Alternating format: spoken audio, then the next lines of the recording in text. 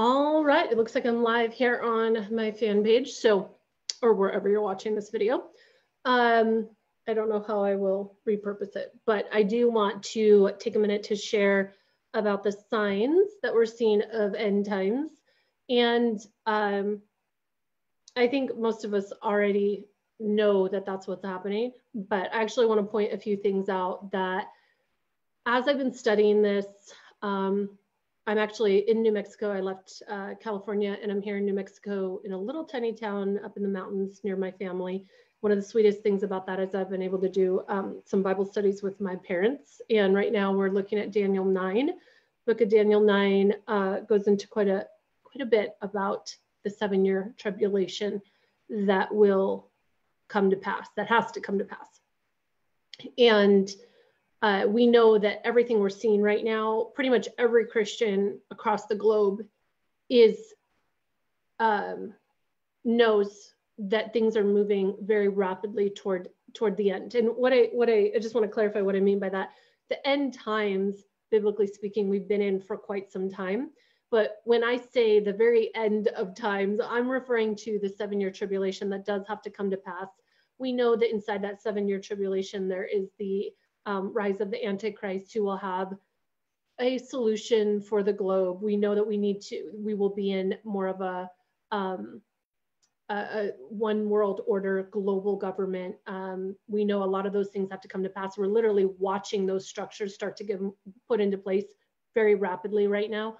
We're seeing very rapid changes here in America. And of course, there's a lot of pushback for that, but there's a lot of things that at this point, the ball is rolling in such a direction. I don't know that we're going to be able to turn it around.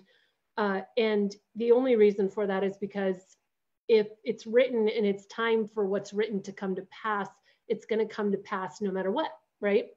But being that there's a lot of people talking about the end times, I just want to share a couple of things that are really interesting. And you probably have your own knowledge about it. Maybe you've done studies on this. I'd love to hear from you down below on it and what you're seeing and what God's revealing to you in your spirit. I know there's a lot of people starting to put out videos and live videos of what God's personally revealing to them. I'm actually not going to really give you that today. I'm really just going to tell you what the word says. And God keeps confirming a lot of that for me because I'm witnessing so much happen right now. And a part of me wants to like wake people up. And I won't go into detail of what we're seeing here in America right now, but it's mind-blowing what's happening right now, mind-blowing. And then when you look at end times, it's like, oh my gosh, here's what still has to come to pass. Now, what's interesting is the Bible's very clear. Jesus says, the Bible tells us that Jesus can come at any moment to get us, right? So the church, we all know, if you read the Bible and you believe the Bible is the word of God, we know that there's a rapture. And it's a really weird concept, but the rapture is when the believers are taken off the earth. And there's different theologians, there's different theologies in terms of when that happens, right? So some people believe pre-tribulation, as in it happens before the 7-year tribulation. Some people believe it's mid-tribulation, which means it happens about 3.5 years into the 7-year tribulation, which is kind of indicating that the rapture would happen once the Antichrist is fully revealed, because the second 3.5 years of the tribulation are the darkest and hardest. And again, Daniel 9, if you want to go read on that. But what's interesting is whether you believe pre-trib, mid-trib, post-trib, either way, there's a rapture. Either way, the believers, the church is taken up. And it can happen in a flash. It can happen in a moment. That's why the Bible says, be ready. Jesus will come like a thief in the night. Be ready. Be ready at any moment. Every day, the Bible says to live and be ready for that. So, you know, the Bible indicates that Jesus could come at any moment for us, and that a whole bunch of things don't really need to come to pass before that happens. And that's one of the reasons that's one of the things that supports the pre-tribulation rapture, which is that there's many things that support it. I'm not going to go into all that detail. For example, the church isn't mentioned at all through most of the books of Revelation. They talk about the elect, they talk about the saints, but that's more in reference to those who come to believe during the tribulation. But there's many that believe we will already be raptured before those 7 years start. But that being said, the Bible does say to be ready because Jesus could come back for us at any moment. Now, Jesus can't come back as far as the second coming until all these things come to pass. So there is a distinction in that. And I know if you're post-tribulation rapture, you believe the rapture and the second coming of Jesus kind of happens all as one event. But being that the Bible says, be ready, Jesus can come back for you at any moment. He's coming back for the church for the, with the rapture at any moment. And then we also know that for the second coming of Jesus, when he actually comes back to earth, when every knee will bow, when everybody will witness him and everyone will see him, there are certain biblical things that have to come to pass before that happens, right? So we know, again, it's the rise of the Antichrist. We know there will be the mark of the beast. There will be those who refuse to take the mark of the beast, even if it means that they starve and they can't buy and they can't sell, because they don't bow down to the beast. We know it's interesting too, there's certain things, biblically speaking, I mean, so many prophecies have already been fulfilled. I mean, even Jesus coming fulfilled over 400 prophecies himself of the Old Testament. And the end times is written about through the Old Testament all the way through the New Testament, and everything is very congruent all the way up to the book of Revelation. So Revelation by itself is not the only book that talks about end times, and then of course we have it in the Gospels, Matthew 24, Luke, I think 12 or 13, talk about it as well. And then there's a lot of different books of the Bible that reconfirm everything else. So it's just very coordinated, very correlated. There's a lot there for us, but it can also be hard to understand sometimes. And as right now, as we're going through this Bible study, it's just been fascinating. There's never been a more interesting time to study end time prophecy than right now. And regardless of where you stand on pre-trib, mid-trib, post-trib, like we're not going to get into that whole debate. I personally don't stand solid in one or the other. I just know we will be raptured, and I know that Jesus is coming back, and that's really what I care about. And how exactly God does that, I trust him in that, and I'm open to any one of those three ways. And there are things that support each one of the theories.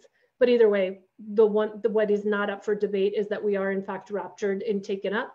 And number two, Jesus is coming back, and every knee will bow, and the entire planet is going to see him, and it's going to be something crazy. There's also no in the Christian faith and Bible believing Christians, there's also no debate on there being a tribulation. And the Great Tribulation is nothing like tribulations that we go through. We all have tribulations in our life, and we know that we have brothers and sisters in Christ around the world that are being killed right now for their faith. They're being slaughtered, their heads are chopped off, they're martyrs for the Christian faith.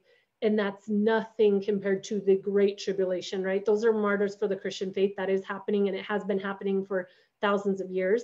But the Great Tribulation is a whole nother thing, right? That is ultimately when God's wrath is poured out on the earth, and the believers are not meant to experience that wrath. That's why there is a rapture. But again, people that believe post-tribulation believe that God keeps us here, but protects us from his wrath.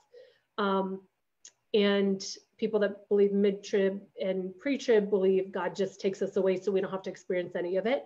I don't know. We will find out. But I do know that it's coming faster than we probably thought possible, because there's certain things that do have to come to pass before the end of those 7 years and when Jesus ultimately comes back for the whole earth, right? We know that Israel was scattered. Israel did not exist about 75 years ago. It was, as a nation, it was scattered. It was not a nation anymore. 70 years ago, well, I'm sorry, I'll say 80 years ago, because I think they might be a 73 or 74-year-old nation now, 72, something like that.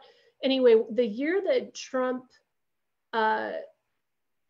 moved the embassy to Jerusalem, acknowledging Jerusalem as the capital of Israel, that was their 70th birthday as a nation. So even though Israel got scattered, just like the Bible said, they would scatter and they would come back as a nation. These are things that had to come to pass before the end, right? So they came back as a nation 70 years ago. That wasn't that long ago. They came back as a nation 70 years ago. Obviously, it was a big deal on the 70th birthday. You know, the number 7 is very important in the Bible, but on the 70th birthday as a nation,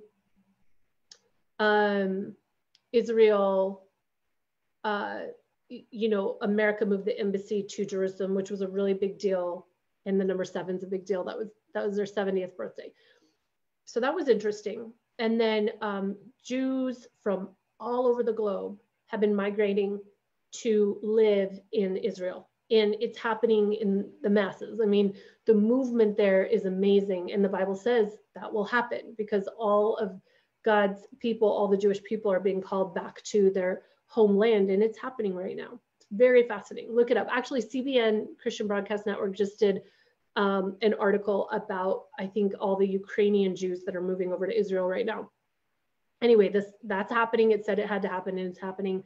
And we also know that for the Antichrist to rise up and be this global leader and have this global solution, and make it, he's going to make Israel a promise, a treaty, whatever it is, and then he breaks it and turns on them completely. All of that, for all that part to happen, we know that we have a one world order. We have a one world government. We know that right now we're seeing the movement in that direction. We're seeing global organizations like the World Health Organization having a lot of power, right? We're seeing unelected global leaders like Bill Gates rise up and say, let's vaccinate all 7 point whatever billion people on the planet. We're seeing global society. We're hearing, and they're moving in the direction of global currency, global identification. It's happening, and it has to happen for what's written about to come to pass in that 7-year tribulation. We're seeing lawlessness. We just are. And I'm not going to get into the debate about the police and all of that. People are so fired up about it. If I share where I stand on law and order, I get so much hatred thrown at me. It's unbelievable right now. There's so much hatred everywhere. People are justifying violent action like it's the way to go. You know, people are justifying lawlessness. People are so deeply deceived right now. But guess what? That's all written about. Lawlessness will take over the land in the Great Tribulation. We're moving in that direction already. We're seeing the crumbling of order, of law and order. We're seeing chaos. We're seeing anarchy. We're seeing the beginnings of all of it. And this is just the beginnings. It's like the birth pains of what's coming. It is nothing like what the tribulation will be. And if you're listening to this right now and you are a believer in Jesus Christ, meaning you acknowledge that he's the Son of God, that he died on the cross for your sins, rose again 3 days later, and is the living God. If you're a believer, by grace you have been saved. You didn't earn it. You didn't deserve it. He died on the cross for all of us. But if you are a believer, the beautiful part about that is you get to be raptured one way or the other, whether it's pre, mid, post-trib, I don't know. I won't pretend to be the expert on that because theologians themselves don't agree on that one. You will be taken up and you do not have God's wrath coming for you. And you know why? Because Jesus already took his wrath on the cross and you received Jesus. That's it. It's really not that complicated. But the beautiful part is you do not have God's wrath coming for you. No, it doesn't mean you don't have trials and tribulations in your life. It doesn't mean that God doesn't allow for what we see on this planet. We see sin, we see darkness, we see the enemy messing with people. It happens as part of our life here. We go through our own tribulations. We're not protected from that because we're actually, that's part of our life here.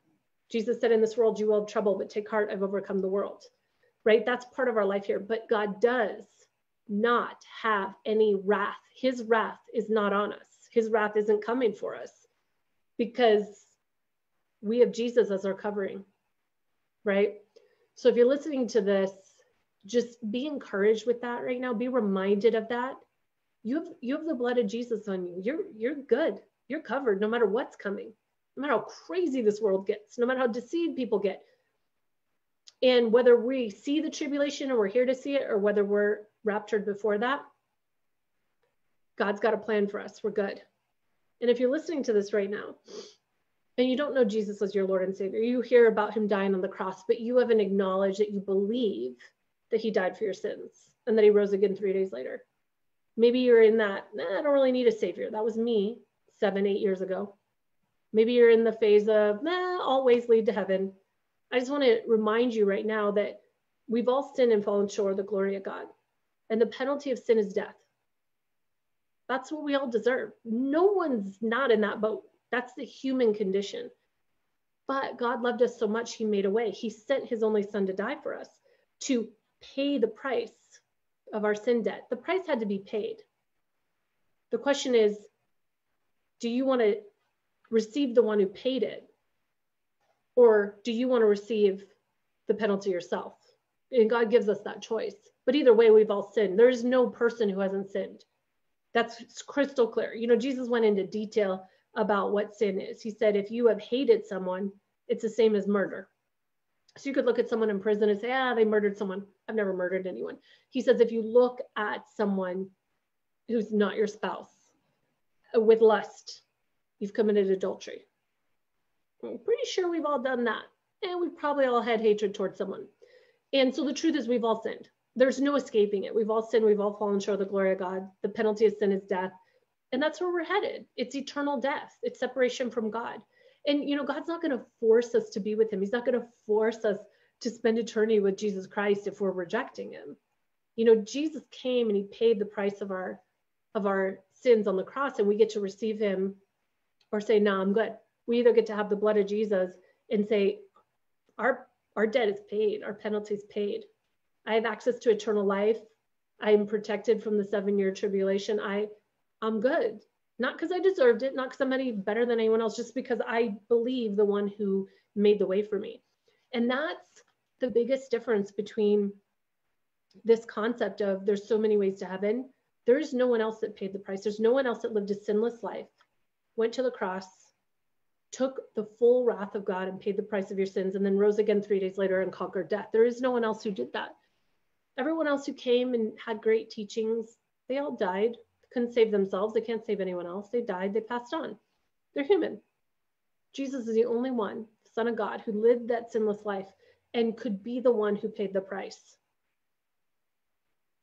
And the question is, do we receive that or not? And I just want to challenge you with this right now, because I know just 7, 8 short years ago, I didn't believe in Jesus. I mean, I believed he was like a teacher or a good person that came, but he wasn't my Lord and Savior. You know, he wasn't my eternal life. He wasn't my way to heaven. I didn't have a personal relationship with him.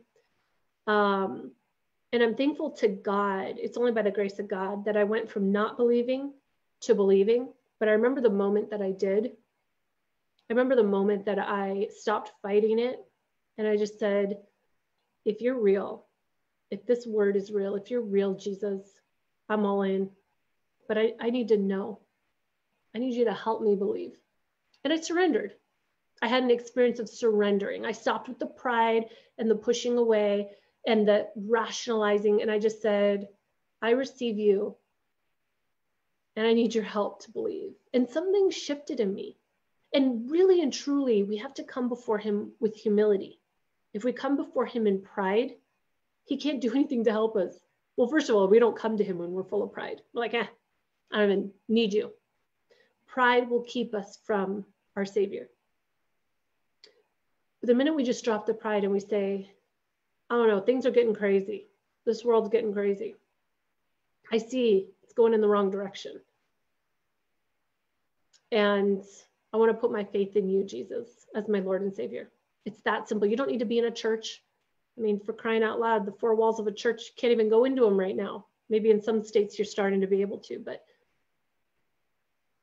your relationship with Jesus begins just between you and him. You could be in nature. You could be right here at a computer.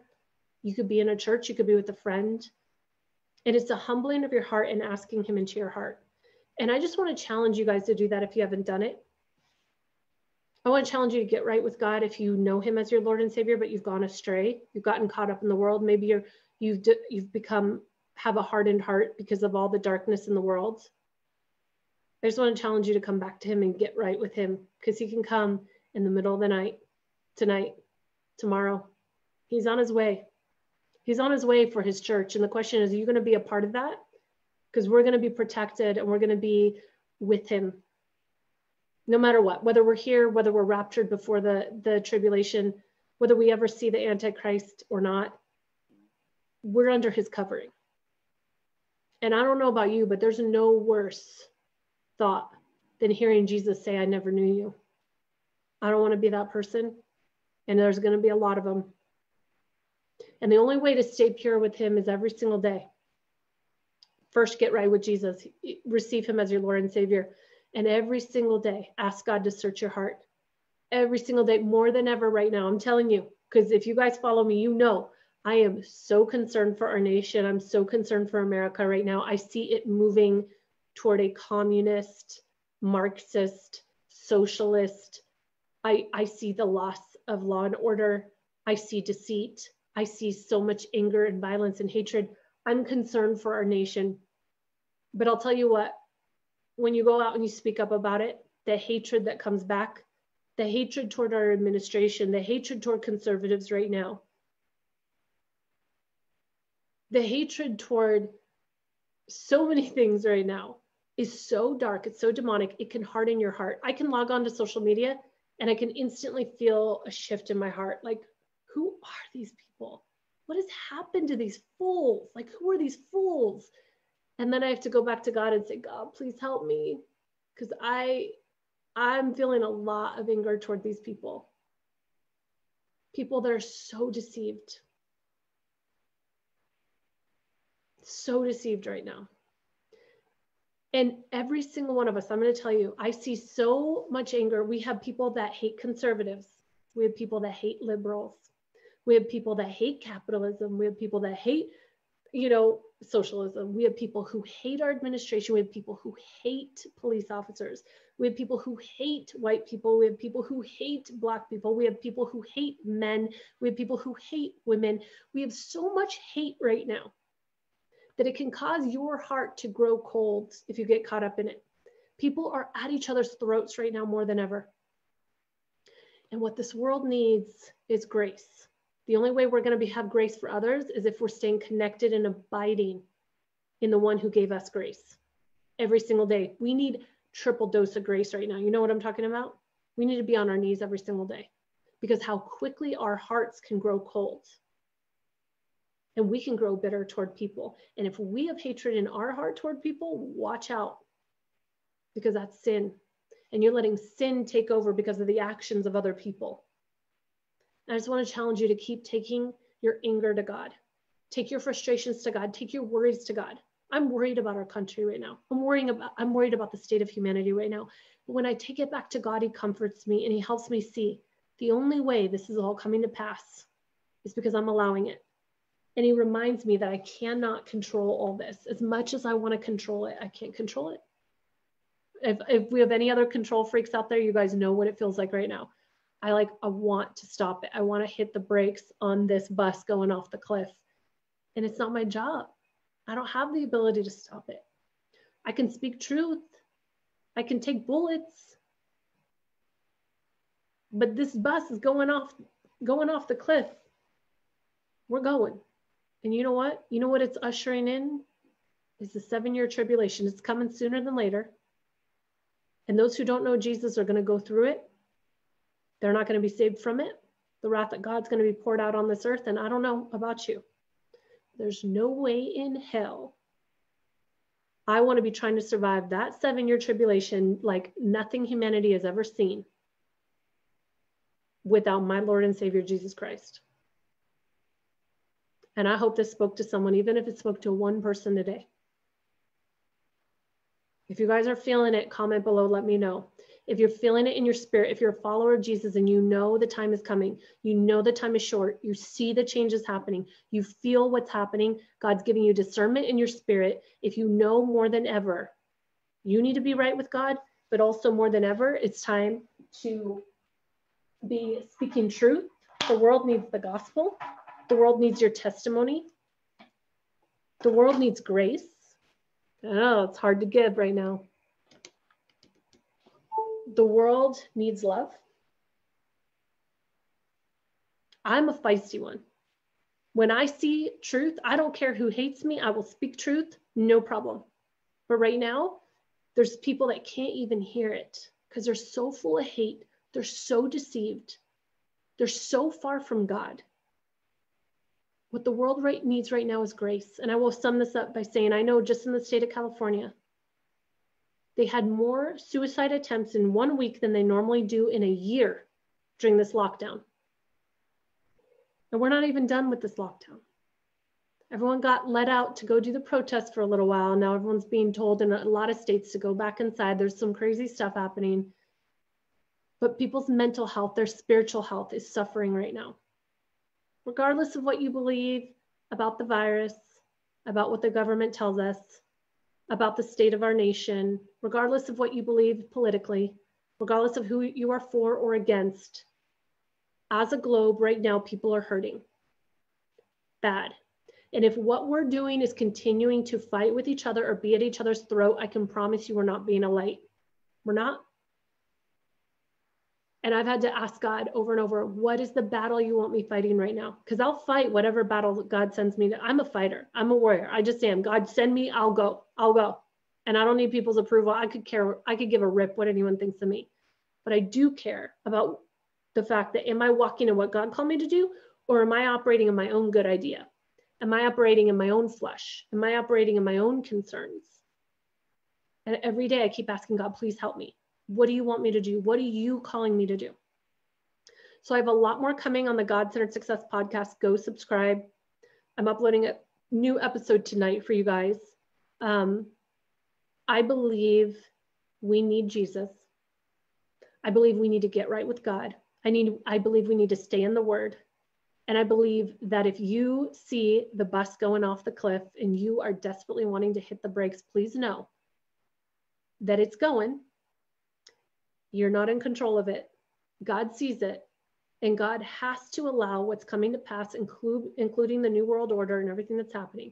It has to come to pass for what has to be coming into play, which is the 7-year tribulation, the rise of the Antichrist, the mark of the beast. All the things are coming.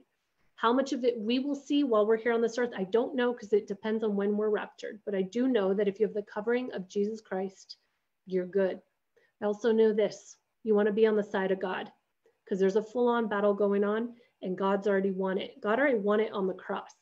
The word is already written, and you want to be standing in the victory of what God already did. Everything that's written has to come to pass, and the battle's already been won. So when you're on God's side, you're fighting from victory. You're not fighting for victory, you're fighting from victory. If you're on the side of the enemy right now, I feel for you. I'm going to challenge you right now.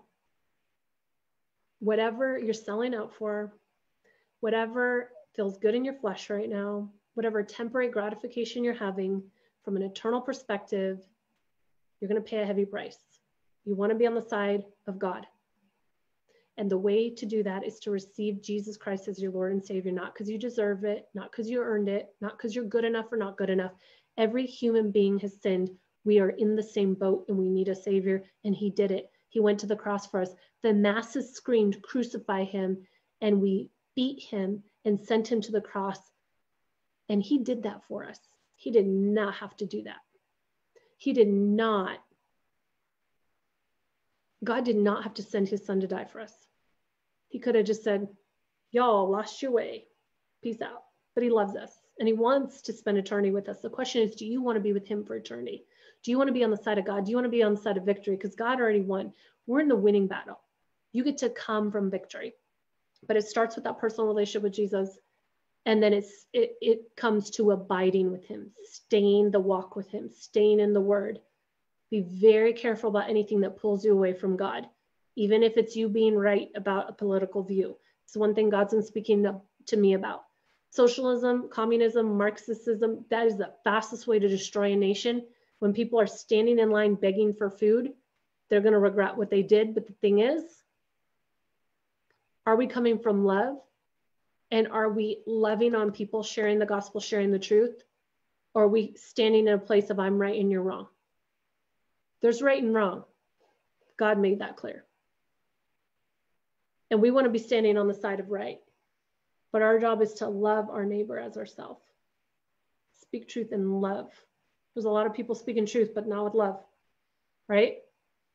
It's hard to do because, man, you got to put on that tough exterior to handle, especially if you have conservative views right now. You get hit hard. But how do you keep a soft heart through it all? Because our personal connection to God is going to matter way more than what we do for him on this planet. You can go do a whole bunch of stuff for him and in his name, and Jesus will still say, I never knew you, because we have to stay so submitted to him. So I hope this encouraged someone today. I'd love to hear your comments below. I'm going to sign off. The sun's starting to come in this window and this window. But God bless you guys. Would love to hear from you down below, and I'll see you on the next video. Bye.